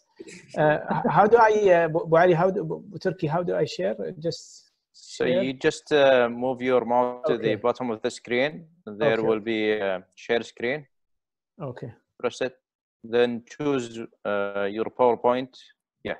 Okay. So these are quick cases. We'll go for the first case. So this is 58-year-old. These are real cases. This one is a real case. 58-year-old male who came to me with obstructive voiding symptoms since 4 years. His Qmax was 9 ml per second. His post-void is not significant, like 40, 50, but the patient is very symptomatic. Like he's taking steps every 1 hour. He's going to the bathroom, straining, waiting. He's like, anyway, his prostate on ultrasound, abdominal ultrasound was 40 ml. There was no obvious middle lobe, which I think is interesting to follow and see. The patient he refuses medical therapy. He's otherwise healthy. He only has hypertension. He used Zetral, which is alfuzosin, and then he stopped it because he had severe dizziness. He could like fall down. So now he comes to you, Dr. Kamran, before you go to iftar. Doctor, I'm very irritated. I cannot empty. I'm going frequently. And you told me the prostate can be managed medically. So can you change it to another medication, or would you give me any of the advices like the other colleagues mentioned, like Urolift, Resume, TURP. So he has no trials except for one single time of severe dizziness with alfuzosin, and he he freaked out of this medication. He said, I can't live like this. I mean, this is, he's relatively younger person. He's 58 years old. I mean, before considering any kind of intervention, I mean, I would just would like to give him all the details regarding the side effects related to the intervention. Okay. And I think this is a person who falls within the category of a trial of second-line treatment if the first-line alpha blocker is not working. I mean, this is someone who can benefit from 5-alpha reductase inhibitors as well, so which has not been tried in this person. So I would try to just talk to him about that. Okay. If he agree. He's very symptomatic, and he was told like this will take time to be effective. So yeah, if he doesn't agree, then I think the other option is specifically this a relatively new treatment, especially in a 58-year-old person, Resume. No option about that. I mean, it's like he's enlarged prostate and no middle lobe, lateral lobes are there. Resume still effective in the lateral lobe within 6 weeks, 4 to 6 weeks. The outcomes can be seen in this kind of patient. If it's available, other options if he's going to go ahead with the intervention, just like other interventions have to be discussed then. Okay, because of Corona, this is a real case, and the hospitals are refusing to admit cases unless it's emergency. So you told him, I cannot do surgery for you. So then he asked me, can you give me another treatment which may help? Have you tried changing alpha blockers when they have side effects and you still can get away with the side effects? I mean, alpha blocker, obviously tamsulosin can be tried. I mean, we can certainly we have tried it, but most of the time with the alpha blockers, one alpha blocker, I mean, Zatral is an alpha blocker. That's just obviously it's alfuzosin. I mean, it has got a wider spectrum than tamsulosin. And most of the time, in my experience, changing the alpha blockers, it doesn't always work. So it just gives, I mean, although they are quick to work, I mean, within days, patients notice the symptoms, but most of the time, I mean, whenever I'm doing a general clinic, I mean, these patients actually do not get benefit out of it. So, yeah, I mean, that's in short my answer. Mostly get benefit by changing or switching it. Okay. Well, actually, because we could not operate, I gave him Omnic. I did cystoscopy for him because I was just make sure he doesn't have a stricture or anything else. And he does not have a large middle lobe as proven with ultrasound cystoscopically. He's like a small size prostate or, medium to small size. And he's feeling mild improvement, and we'll see how it goes. Yes, Dr. Hussein. So if you allow me, Dr. Al-Kandari, I will comment on this. So I think it's all about expectations here. If this patient had dizziness with Zatral, that does not mean he did not respond well in terms of avoiding symptoms to the alpha blocker. Yes. So I think he deserves another alpha blocker. If we look at the side effect and the safety of the medications that we're using for PBH management, Zatral is actually more safer than Omnic or the tamsulosin in terms of hypotension. So if I want to change from Zatral, my personal option would not probably be tamsulosin. I might use actually the newer medication, which is psilocin or psilocin, because that is super selective. The risk of having hypotension with the psilocin might be less than all others. The problem with psilocin, as we all know, is the retrograde ejaculation. So once I explained to the patient well that he might have a 25% risk of having a retrograde ejaculation, if he accepts that, then I think that would be my best option of treating this patient. What if he does not respond? And you said you scoped this patient and he has a small prostate with no median lobe. Yes. I don't know. Like, as we call it, obstructive, although this is not objectively true, but it looks like obstructive prostate. I was just willing to rule out any other cause for his obstructive symptoms like a stricture, etc. Yes, go ahead. Exactly. So what from this, if we look at the literature and if we look at I've talked about Resume and Urolift about this category of patients to the experts on those minimal invasive procedures, and actually they don't do well with those minimal invasive procedures, because with resume they might have they might miss some of the spots, and they might actually have some kind of fibrosis in the bladder neck if you treat aggressively the bladder neck. So I think in this category of patients with small, very small prostate, bladder neck incision is a very quick procedure. The morbidity is very low. It's lower than the conventional TRP, and they do very, very well after that. Actually, most of the patients, they avoid like never they've done in their life. So Dr. Ahmed, do you agree?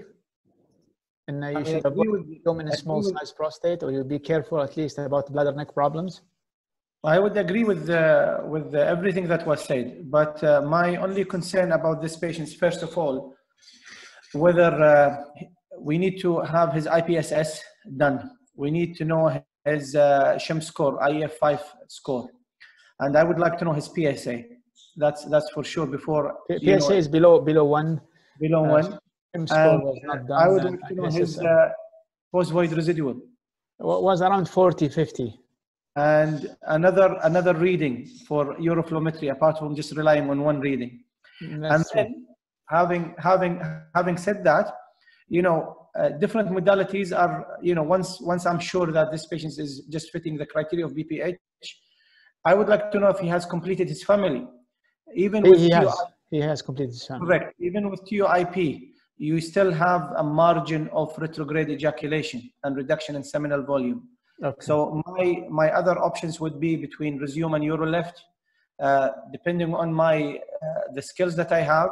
I haven't been trained on uroleft, and I'm not even fan of it based on the literature that I've seen lately. So I would offer him between TURP or resume, and even laser treatment such as green laser or HOLEP.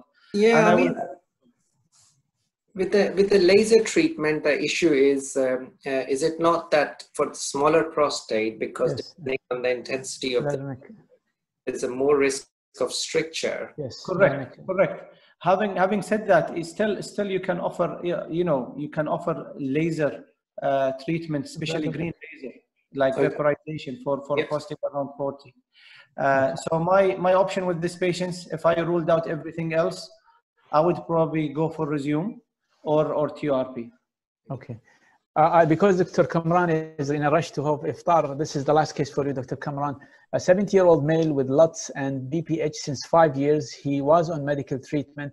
He came to you in the emergency with a first-time acute urinary retention. The registrar put a catheter. They drained 1.5 liters. They did an ultrasound. It's a large prostate, 150 ml prostate with large middle lobe. The treatment options, would you consider, since this is the first time retention, you would drain him and put him on a trial of medical therapy, or you will shift to surgery? What is your advice on that?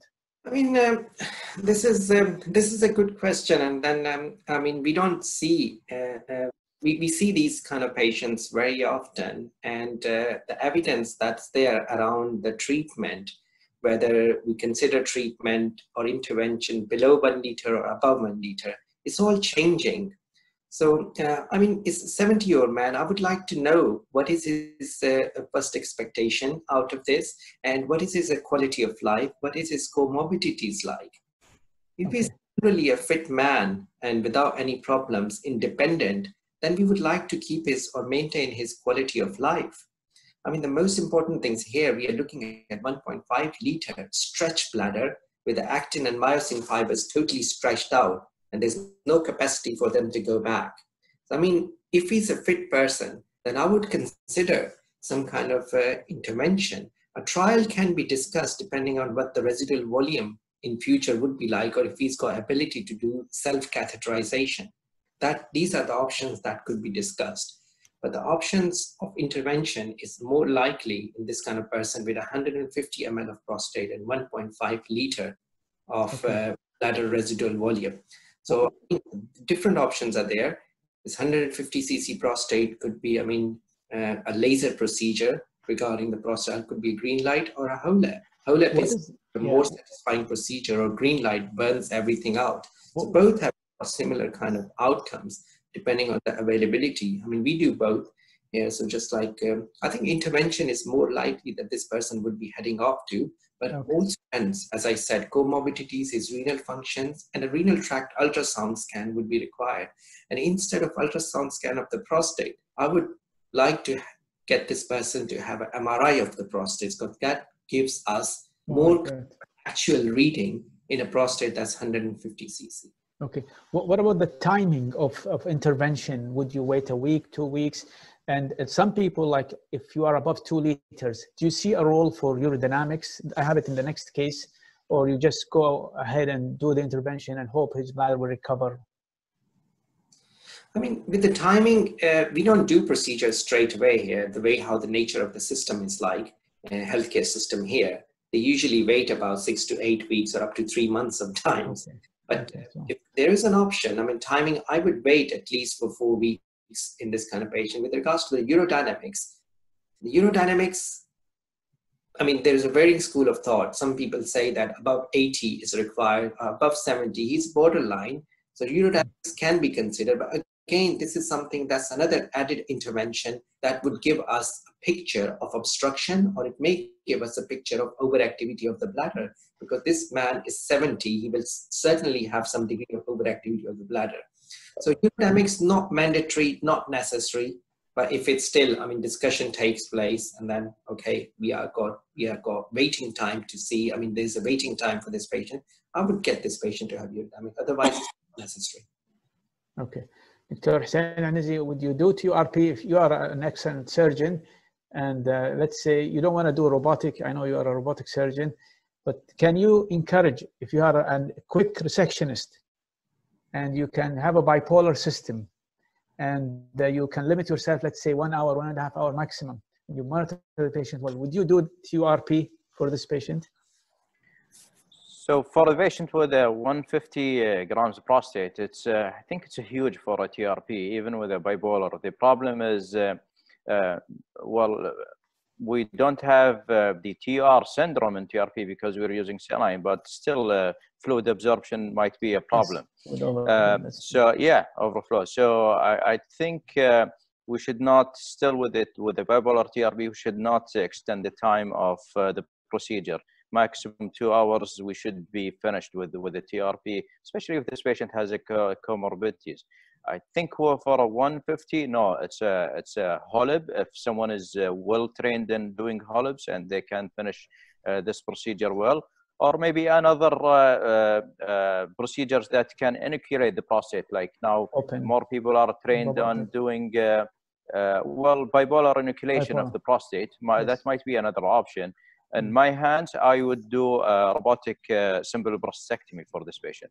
And they do very well after that. I think those are the options. TURP might not be the option. I know that some surgeons would say, let's do 1 loop and finish and do another loop at that time. But that's 2 sessions instead of doing 1 session. I don't think that's very fair for the sake of the patient. Dr. Ahmed resume not for this size, huh? You agree? No. Okay. But having said that, there are now some preliminary data that you may actually offer at stage to resume limitations. Okay. I wouldn't offer it at the moment. No. Okay. I have 2 more cases. We'll finish quickly. Case number 3, 60-year-old male has frequency, urgency, urge incontinence. His urine flow Qmax is 10 ml. Post-void, he has 100 ml. Prostate 60 gram. Dr. Kamran, this patient came to you. He's very symptomatic. He has frequency, urgency, but his still flow is weak. He's bothered by these urgency symptoms. So what are the treatment options? Would you give him tamsulosin and sulfenacin? Would you do urodynamics and cystoscopy and decide? Or would you operate? Or how do you proceed? He's 60. He's got frequency and urgency, degree of urge incontinence. I mean, how do we know that it's not an overflow incontinence? That's another question. I think I would like to look at the full IPSS score. And urine Qmax is 10, which is moderate for this age group. I mean, below normal. I think the first question is that instead of tamsulosin and sulfenacin, this guy is 60, in order to avoid the side effects, I may consider just like a trial of tamsulosin first, because with the tamsulosin, you can tell straight away whether these people respond or not. Okay.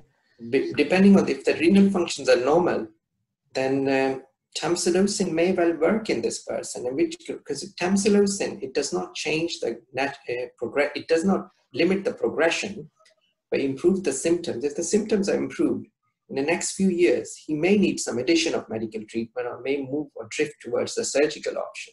So tamsulosin may work. Okay. In this person. I would give a trial of tamsulosin. It may work. Let's consider he received tamsulosin and he did not improve. You added sulfenacin, then he was getting more residual urine and he's still symptomatic, frequency, urgency, urgent incontinence. He has weak flow, but he's more bothered by this urgency and urgent incontinence. So would you do urodynamics at that stage? If we tried both of them, then this guy is 60. I mean, there's a borderline indication for urodynamics, but I mean, in my practice, we do urodynamics a lot. I would definitely consider urodynamics in this person who's 60 years old, fit and well, no other medical problems, before deciding on any kind of further treatment. Okay, so we did urodynamics. Let's consider it's done, and it shows that he's obstructed with an element of active bladder. So now, what's your procedure of choice?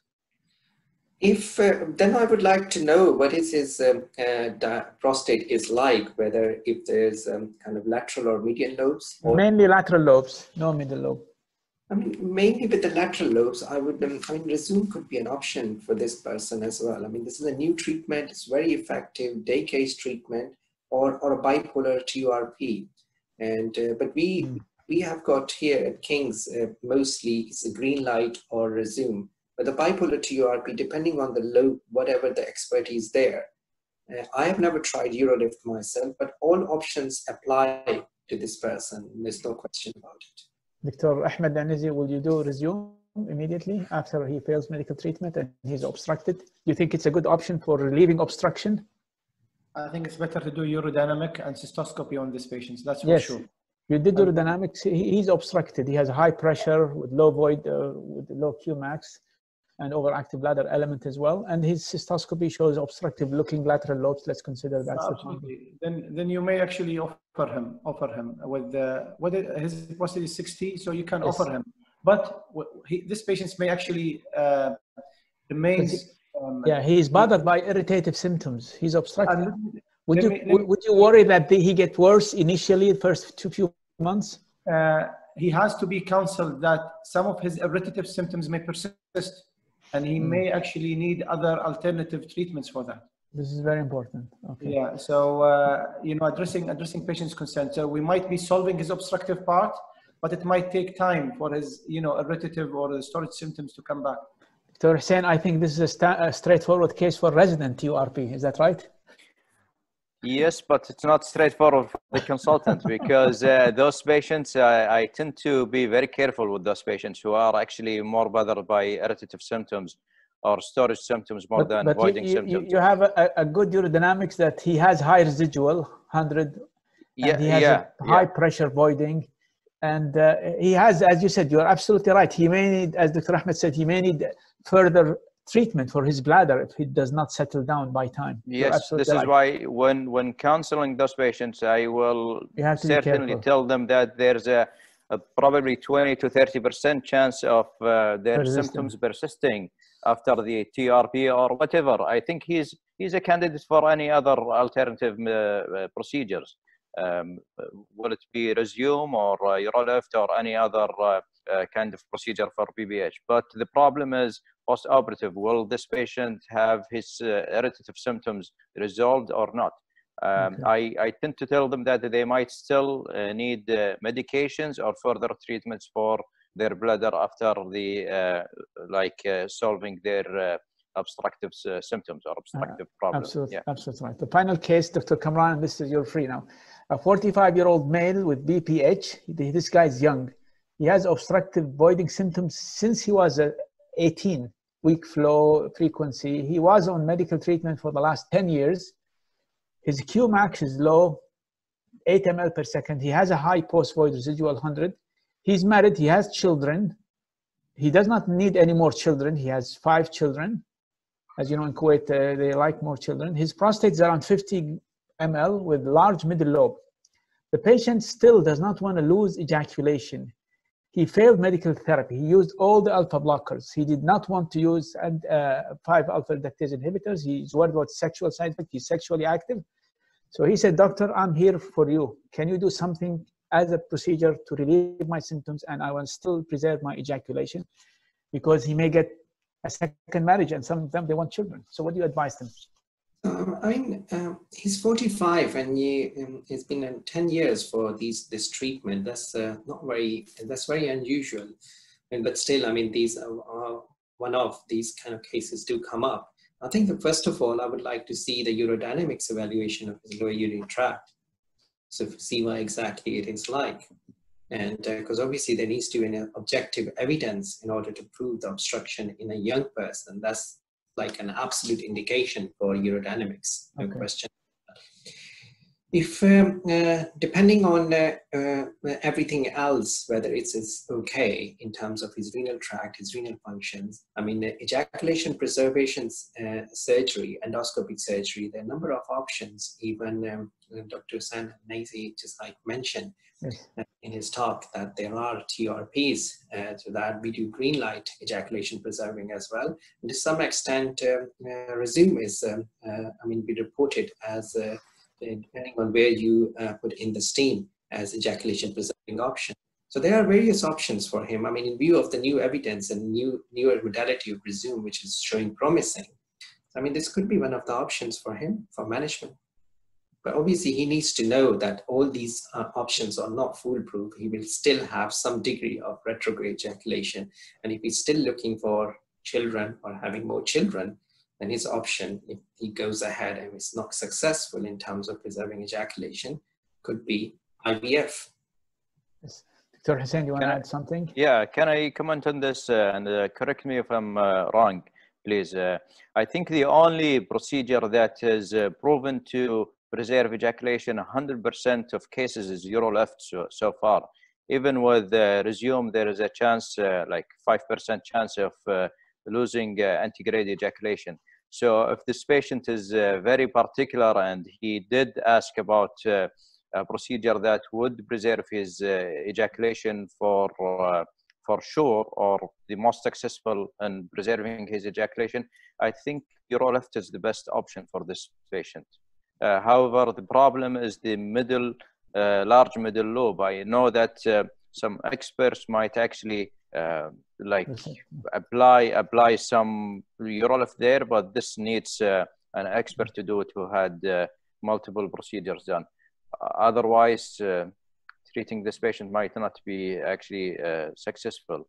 The other comment that since you mentioned that this patient has been suffering for a long time and for probably long years of his life, I want to comment on something that unfortunately most of those patients, they are diagnosed with chronic prostatitis, although they might have a problem with the bladder neck, and typically those patients have visited so many doctors in the past.